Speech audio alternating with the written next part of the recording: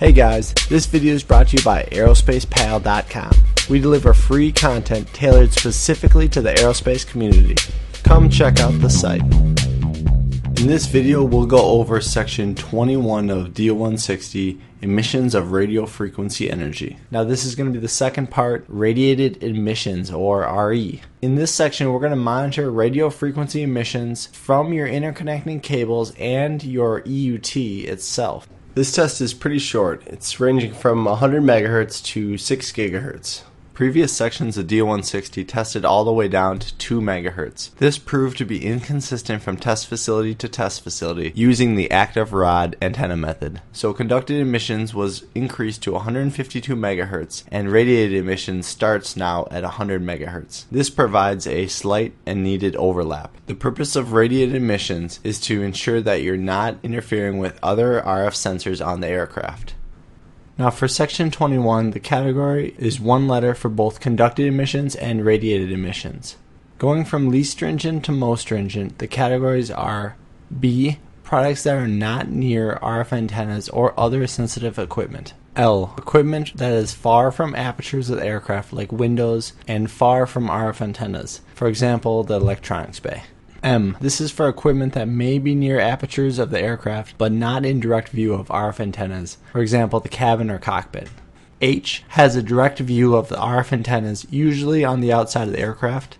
Q, equipment and associated wiring that may be near VHF or GPS radio receiver antennas or has little aircraft structure shielding. And finally P, equipment and associated wiring near HF, VHF, or GPS radio receiver antennas. Now for this test, your equipment needs to be calibrated, but if you're using the traditional method, there's no specific calibration of the test setup. Now looking at the test setup, it's your typical test setup specified in DO-160 with your wiring harness about 5 centimeters off the conducted bench. As mentioned previously, this is usually achieved with some insulating foam. Now a couple things to note, your antenna distance should be exactly 0.9 meters from the edge of the bench, and you should have at least 1 meter of your EUT bundle 10 centimeters from the edge of the bench. Additional cable beyond that can be zigzagged towards the back of the bench.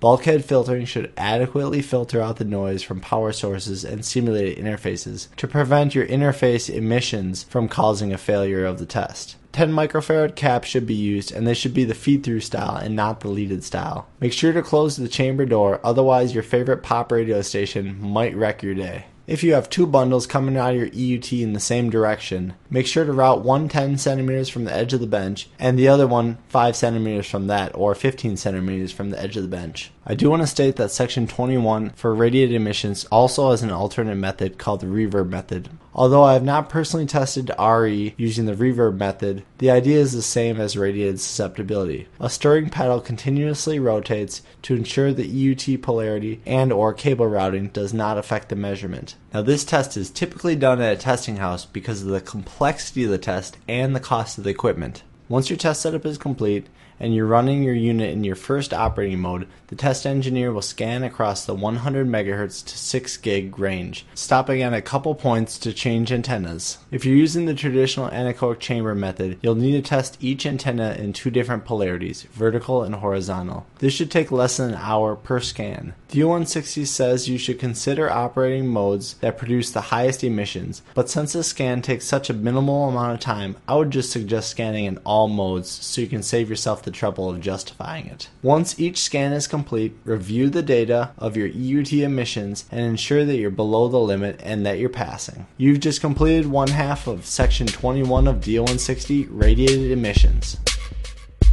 Hey, thanks for watching this video. If you found this informative, interesting, or just better than reading a 500-page standard, stop back at aerospacepal.com and tell other engineers about this free resource. Don't have a copy of DO-160? Check out the link below.